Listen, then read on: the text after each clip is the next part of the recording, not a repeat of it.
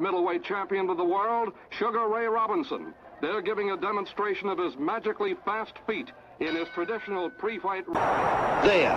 See how Robinson came inside that hook? That's the way the good fighters do it.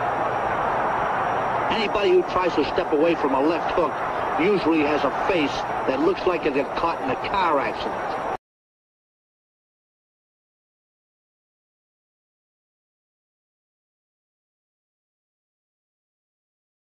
Robinson's inside that hook again. Do I love to see this? Anytime a guy fights right, it gives me a lift. And let me tell you, he's got the punch all right, and it would have ruined the croucher like turkey.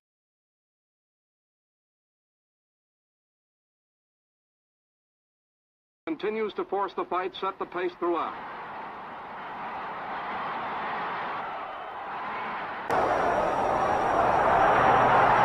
Robinson's theory apparently is to box Graziano and stay away from his right hand.